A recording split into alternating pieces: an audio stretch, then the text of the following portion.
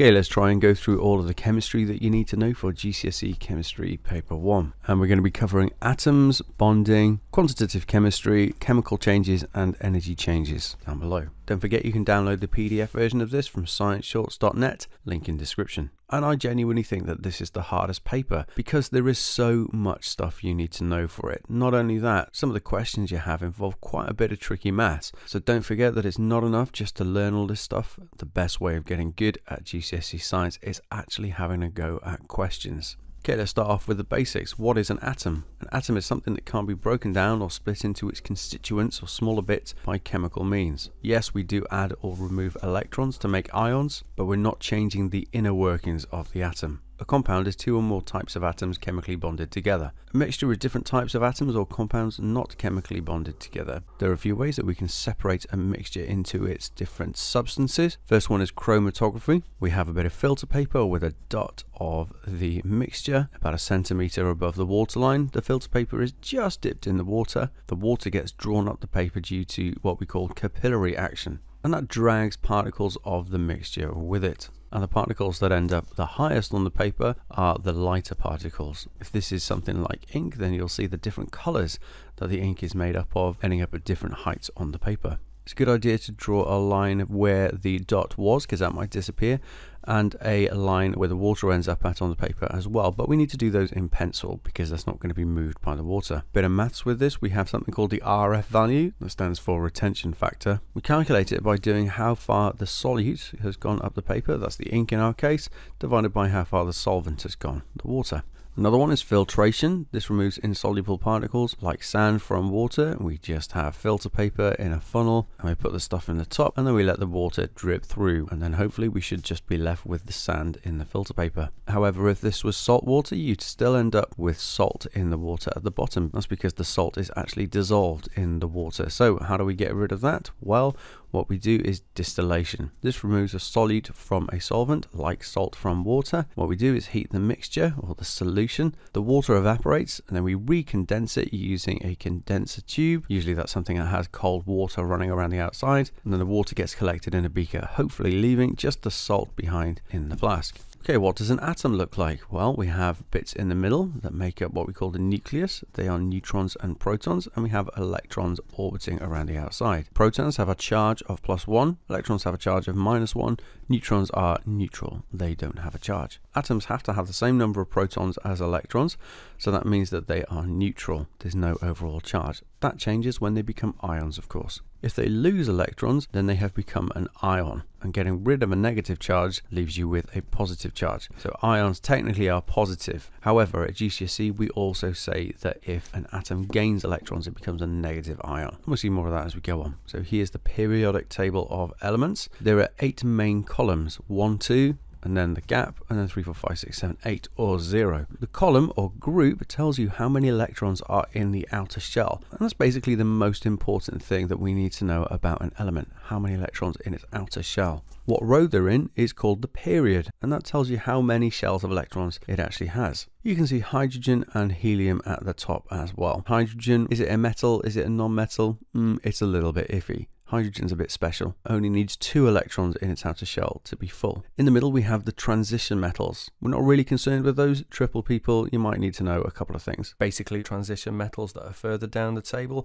are heavier, obviously, and also they have higher melting points. Everything to the left of the staircase there is a metal, and a metal is an electron donator. So metals lose electrons when they bond to something else. To the right we have non-metals. We say they're electron acceptors. Group 1 is called the alkali metals. They get more reactive as you go down the group, and this is because the outer electron is further from the nucleus, so not as much energy is required to remove that electron from the atom. These react with water to make an alkali solution. That's why they're called the alkali metals. Group 7 are what we call the halogens. They get less reactive as you go down the group. That's because as the outer shell is further from the nucleus, it's not as easy for the electron to be accepted onto it. Group 8 or Group 0 are what we call the noble gases. Now, to all intents and purposes, they do not react because they have a full outer shell, but in practice we have to say they're very unreactive. It is possible for them to react, but it's very unusual. here's what everything on a chemical symbol represents. In my case, I've drawn helium, so capital H little e. The bottom number is what we call the atomic number, and that tells you the number of protons in the nucleus. And yes, for an atom, we also know that's the same as the number of electrons. Mass number, on the other hand, at the top is the number of protons plus the number of neutrons. So if you want to find the number of neutrons, then you need to take top number away from bottom number.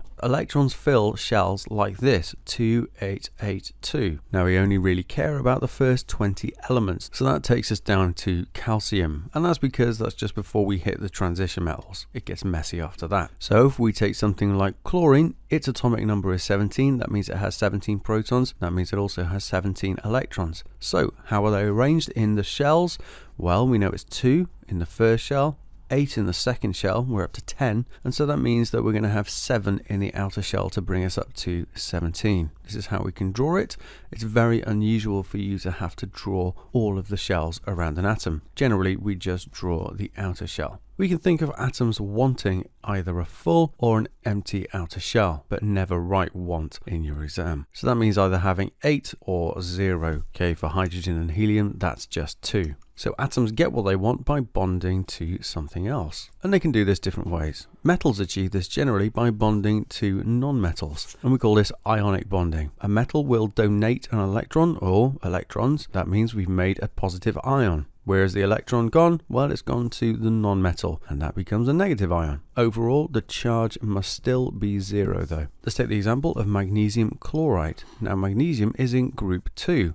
That means it has 2 electrons in its outer shell, so it has to lose 2 electrons to have an empty shell. So its ion is always Mg2+. Chlorine has to gain 1 electron because it's in group 7. So its ion is always Cl-. So if we make magnesium chloride, that means it's not just MgCl, but it's MgCl2, because we need 2 minuses to balance out the 2 plus. Here's how we draw a dot and cross diagram for ionic bonding. The metal on the left always has an empty shell, so just a circle around it, and then we put the charge at the top right. The non-metal on the other hand, well, we draw its electrons with, say, crosses, and then we add on the electron from the metal using a dot. Doesn't matter if they're the other way around. Of course, only 1 electron goes to 1 chlorine atom, but we have 2 of those, so we put a little 2 down the bottom right. These ions generally form lattices, that is, grids of ions. And so we end up with crystals. Ionic compounds generally have high melting and boiling points. They're soluble in water. They can conduct electricity when they're molten or in solution, that means dissolved, because the ions are free to move in both cases. Covalent is when non-metals bond to other non-metals. Non-metals don't donate electrons, so all they can do is share them to get a full outer shell. And the number of electrons needed by a non-metal to get a full outer shell is equal to the number of covalent bonds it forms. So hydrogen only needs 1 electron, so it always makes 1 covalent bond. Carbon is in group 4, so it needs 4 more electrons, so it makes 4 covalent bonds, and so on. Usually we end up with small molecules. We call this simple covalent bonding. Take something like methane, CH4. Here's the structural formula for it. We draw lines representing covalent bonds between atoms, and we can see that each hydrogen has 1 bond, carbon has 4 bonds around it. Here's the dot and cross diagram for it. All we do is draw the outer shell. I've drawn the 1 electron on each hydrogen in the bonds, and then of course carbon shares 1 electron with each of the hydrogens as well. There's a quick way of learning how to draw these though. If you see a covalent bond in the structural formula, then you know that that's going to be a dot cross electron pair. Just make sure at the end, check are all of the shells full. Hydrogens have 2 in this case, carbon has 8 altogether, yes, it's full. It just so happens that all the electrons are being used up in the bonds. That's not always the case, you might have some electrons left over. Let's take CO2. Oxygen has to make 2 bonds because it's in group 6, carbon has to make 4 again, so that means we have to have a double covalent bond between the carbons and the oxygens. So if we see a double bond, that means we're going to have 2 pairs of dot cross in the double bonds. Giant covalent is basically when we have covalent bonds just carrying on and carrying on. We don't make small molecules, we end up making huge molecules. Take diamond for example. Here we have carbons arranged in a sort of 3D triangle. The little wedge and dotted line just show that the carbon's coming out towards you and away from you. So we have this little pyramid or tetrahedron that repeats and repeats until we have just one giant molecule of carbons. And that's what a diamond on your ring is. Graphite is what we call another allotrope of carbon, and we have these layers of hexagonally arranged carbons on top of each other. You might see that the carbons can only be bonded to 3 other carbons, so that means they make 3 covalent bonds. Where's the 4th? Well, the spare electrons, what we say are delocalized, they're sort of free to move, they're not actually on the atom. They exist between the layers and they form a kind of bond between the layers. It's a really weak bond though, so that means that these layers can slide over each other. One layer of this we call graphene. Another allotrope of carbon is fullerene or Buckminster fullerene, also known as a buckyball. It's like a football. We have 60 carbons all joined together in a sphere. We can have nanotubes. If you can imagine a layer of graphene that's been folded over to make a tube, that's what it is. And these 3 allotropes on the right are generally used as a lubricant because they can slide over each other very easily. I mean, graphite, you know, that's in your pencils. That's because the layers can slide off onto your piece of paper easily. Metallic bonding, not really much to say here. Atoms form a lattice. When this happens, the electrons become delocalized. So actually what we have is a bunch of ions in a lattice, and they're surrounded by a sea of delocalized electrons. Now, because they're delocalized, they're free to move, and that's why metals can conduct electricity. Polymers are long chains that are formed by joining together lots of individual molecules known as monomers. If we have ethene, then the double bond in the middle can split, so that means that it's ready to bond to another one and another one and another one, and we end up with a long chain, and we call that polyethene or polythene. And it always has to have a double bond in, or what we say unsaturated. More on this in paper 2. To make a polymer, that is to do polymerization, we need high pressure to force these molecules together and a catalyst. And you know that a catalyst reduces activation energy. The periodic table didn't come out of nowhere. John Dalton was the first one to put the elements in weight order. Yeah, he called them weight instead of mass. So Dalton didn't have a table, it was just a long list. Newlands then grouped elements together with similar properties, and he found out that every 8th element had similar properties. So we're starting to get there, and then it was finally Mendeleev who put the elements in columns and rows to make what we basically know as the periodic table today. Okay, moving on to chemical changes. There are a bunch of different things that can react. You need to know what they make. A metal and oxygen makes a metal oxide. We call this oxidation. A metal or a metal oxide, when it reacts with water, makes a metal hydroxide. That's an alkali and hydrogen gas. An acid and a metal hydroxide makes a salt and water. So here's an example of an acid and metal hydroxide. Let's take hydrochloric acid and sodium hydroxide. That makes the salt, sodium chloride, that's just your table salt, and water. This, incidentally, is a neutralization reaction. We're going to talk about more of that in a bit. So that's how you make things, but you can also break things down. You can break things down with thermal decomposition. Heat something up and it might just break. Let's take copper carbonate. You heat that enough and it makes copper oxide and carbon dioxide. Displacement reactions. This is when we have a compound with a metal in, but if a more reactive metal comes along, it'll muscle out the less reactive wimpy metal from the compound. Take potassium coming in contact with sodium chloride. Potassium's more reactive, so it kicks it out to make potassium chloride, and sodium is left out in the cold. We can use this to extract metals from ores. We can also use the idea of reactivity in sacrificial metals. We can put bits of a reactive metal on the outside of the hull of a boat, so it will react with the water first, hopefully leaving the metal, probably the steel, in the hull intact. When iron reacts with oxygen or water, it makes iron oxide. That's rust. Other metals can react with oxygen as well, like aluminium to make aluminium oxide, copper to make copper oxide. That's green. That's why the Statue of Liberty looks green. It's copper underneath. But we still don't call those rust. Rust is just for iron oxide. To get iron out of iron ore, we can use a blast furnace. We have coke, that's carbon. We react that with oxygen to make CO2, and then that will go on to make carbon monoxide. Carbon monoxide can be reacted with the iron carbonate to leave pure iron. Okay, let's go on to some quantitative chemistry. Mass is always conserved. That means that atoms are not created or destroyed in chemical reactions.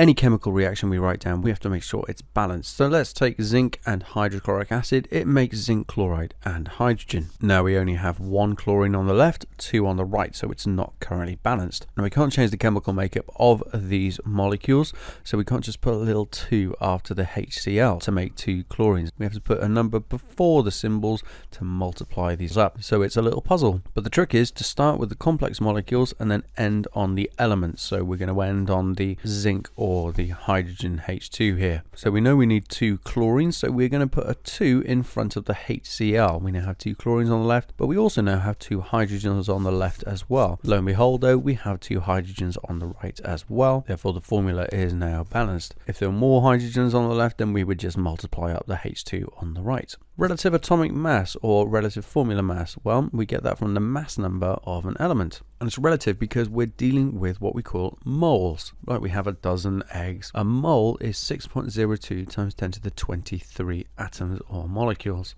And we get moles by doing grams, that's the mass of something we have in grams, divided by rams. That's the relative atomic mass, so grams over rams. Moles equals grams over rams. Really useful equation to remember. So that means actually that the mass number of an atom actually tells you how many grams a mole of that stuff weighs. So a mole of carbon weighs 12 grams. If we want to get the RAM, we should say relative formula mass actually for CO2, well, we just add all the numbers up. So carbon is 12 plus 2 lots of 16 for the O2, that gives us 44. So 1 mole of carbon dioxide weighs 44 grams. And this is important when we're dealing with chemical reactions because, well, let's take the reaction on the left. If we use 1 mole of zinc in the reaction, we would need 2 moles of hydrochloric acid because we can see we have the 2 in front of it. And incidentally, if we had less than 2 moles of hydrochloric acid, that would mean the reaction would be incomplete. So the hydrochloric acid would be what we call the limiting reactant. There's not enough of it for the reaction to complete. Solution concentration, another thing that people find tricky, but let's just have a think about the unit. It's grams per decimeter cubed or moles per decimeter cubed. So it is just how much stuff do we have in a decimeter cubed. Now a decimeter cubed is the same as 1000 centimeters cubed or 1000 milliliters. If you have to convert from one to the other, just remember you will always end up with more centimeters cubed than decimeters cubed because centimeters cubed are smaller. So that means concentration is equal to grams or number of moles that we have divided by the volume of the water that we're dissolving it in. Couple of things for usually just triple. Percentage yield is how much stuff do we actually get out of a reaction compared to how much stuff could we get in a perfect world. So it's the mass of the product divided by the maximum theoretical mass we could get out. Reactions often don't complete, and that goes especially for reversible reactions like the Haber process. Atom economy looks similar, but it's very different. This would still be in play even if we had 100% yield. It's the mass of desired products divided by the total mass of the reactants going in. So let's take our equation above. If we wanted zinc chloride, then we do the mass of that. We can actually use the rams divided by the mass or rams of all of the stuff going in. Molar gas constant. What's weird is that it doesn't actually matter what kind of gas you have. 1 mole of it always fills 24 decimeters cubed of volume. So if we want the volume of a gas, we just take the number of moles times it by 24. Moles are useful for comparing how much stuff we need compared to how much stuff we get out. So let's have a look at a typical question. How many kilograms of zinc chloride can be made from 3 kilograms of zinc? Well, what we do is go from the mass, we have 3 kilograms, to the number of moles. So we do grams over rams. Actually, it doesn't have to be grams so long as you're using the same unit of mass. It can stay as kilograms, it can stay as tons, whatever, just so long as you're consistent in the question. So find out the number of moles of reactants, then use that to find out the number of moles of product made. So in our case, we can see that if we have 1 mole of zinc going in, we're going to have 1 mole of zinc chloride coming out. It would be different if we said 3 kilograms of hydrochloric acid because we have that 2 before it. And then finally, you convert the number of moles of your product back into mass using the equation again. Similar idea is used for our neutralization reaction. If we want to find out the concentration of a solution, like an acid or an alkali, then we can do a titration. We have a burette and we always put acid in the burette.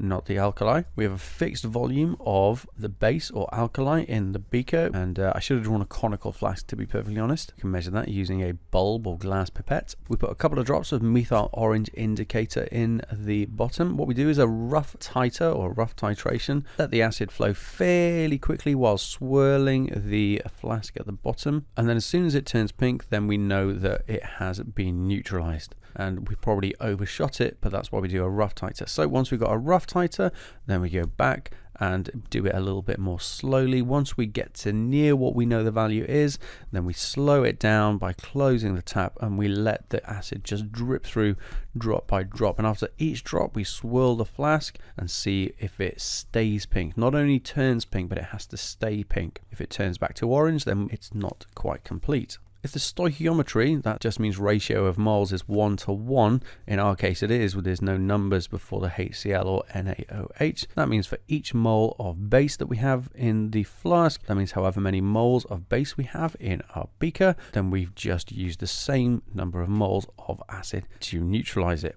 So then it's going to be just what we saw with our zinc chloride. Let's say that the concentration of our alkali is 0.1 moles per decimeter cubed. We calculate the number of moles that we actually had, then say that's the same number of moles for our acid, and then we can divide that by the volume of acid used to find out the concentration. Speaking of pH, it goes from 1 to 14, 1 being acidic, 14 being alkali, 7 being neutral. Now an acid is something that dissociates, that means separates into its H plus ions and its negative ions. But an acid will always have H plus ions in it. A strong acid is one which dissociates very easily, so you have a high concentration of these H plus ions swimming around. A weak acid is one where they don't dissociate very easily. For an alkali, it's OH-. It's a logarithmic scale, so that means that an acid that is one lower than another acid is actually 10 times stronger. But what does it actually mean? Well, if we have pH 2 and pH 1, that means that the pH 1 acid has a 10 times higher concentration of H plus ions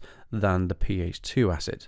Electrolysis. We can use electrolysis to separate chemicals from solution. Say brine, that's just salt water, that's sodium chloride in solution. We have carbon electrodes because we don't want them to react. When we have salt water, we basically have a mess of Na+, Cl-, H+, and OH- ions just swimming around in solution. They're dissociated, so they're free to move. When we attach these electrodes to a battery, we have a positive electrode, we call that the anode, and a negative electrode, we call that the cathode. The Cl- ions, well, opposites attract, so they will go to the anode, where they will be turned into chlorine gas. However, it's the H+ that goes to the cathode and is turned into hydrogen gas. It's not the sodium that goes to the cathode. That's because sodium is more reactive than hydrogen. So sodium wants to stay in solution more than hydrogen, as it were. We can write an ionic or half equation for what's going on at each electrode. We know that H+ is a hydrogen that's lost its one electron. So if we have the H+ going to the cathode, which has lots of electrons to spare, then it will give the H+ an electron and it will be turned into just a normal atom. Hydrogen gas is H2. It's diatomic, like pretty much most gases apart from noble gases. So that means to balance it, we have to have 2H+, and we can put the state symbols in. Aqueous, that means it's dissolved, plus 2 electrons goes to H2 gas. Incidentally, because they go towards the cathode, we call these cations. Positive ions in solution are called cations. Cl-, however, we call an anion because it moves to the anode. It has an extra electron, so it loses that electron. It gives it to the electrode. So therefore we have 2 Cl-, aqueous goes to Cl2 gas plus 2 electrons. If you wrote 2 Cl-, take away 2 electrons, goes to chlorine gas, that's also acceptable. And there are two things going on here, oxidation and reduction. And the mnemonic you need to remember is oil rig. Oxidation is loss, reduction is gain. That is of electrons. So what's happening at the cathode to the hydrogen? Well, it's gaining electrons, so that is reduction. Chlorine is losing electrons, so that's oxidation. That's always the case. We always get oxidation at the anode and reduction at the cathode. We can also use electrolysis to purify metals like copper. This time our electrodes are actually made out of copper. Our anode, that's a positive electrode, is made up of our impure copper. The copper atoms, they lose electrons to turn into Cu2 plus ions, and they go swimming around in the copper sulfate electrolyte that they're dunked in, and they will then move to the cathode, where they will then be reduced and turned back into normal copper. So what happens? The impure copper electrode will decrease in size and the cathode will increase in size. But it's only the copper that can go from one to the other. All of the other impurities in the copper aren't soluble, so they just drop to the bottom, leaving us with pure copper on the cathode. Let's talk about energy changes. Energy is required to break covalent bonds, but we have the same amount being made or released when these bonds are made. Bonds need a very specific energy to break them. Like a carbon-hydrogen bond needs 413 kilojoules for every mole of these bonds broken. So therefore we have two main types of reactions when it comes to energy: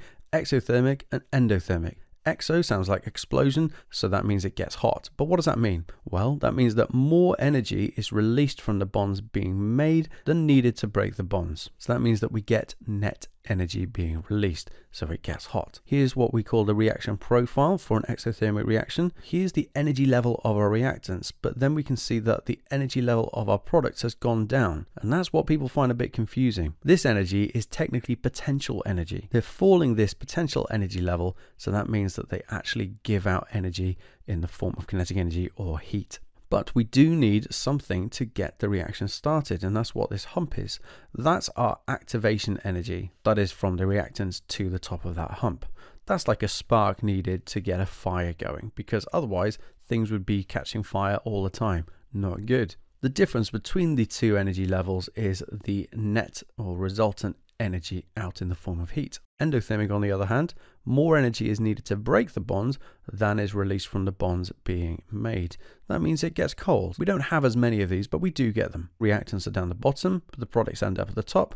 We have activation energy again. If you wanted to do a prac on this, well, we need to measure the energy released from a reaction, and it can be exo or endothermic. All we do is have a polystyrene cup with a lid with a thermometer through the top and the bulb of the thermometer in the solution that's going to react. When we start the reaction, all we do is see what the starting temperature is and the end temperature, and we measure that change in temperature. Then we use our specific heat capacity equation. You probably know this more from physics. Energy or heat is equal to the mass times the SHC times the temperature change. The mass is going to be the volume in centimeters cubed of the solution. We can measure that with a measuring cylinder. Specific capacity of water is 4.2. And the temperature change we calculate by doing start temperature, take away final temperature, or vice versa. It doesn't really matter. You can get given bond energies and then get asked to calculate how much net energy is released or taken in by a reaction. So let's take, say, methane, CH4, reacting with oxygen, making carbon dioxide and water.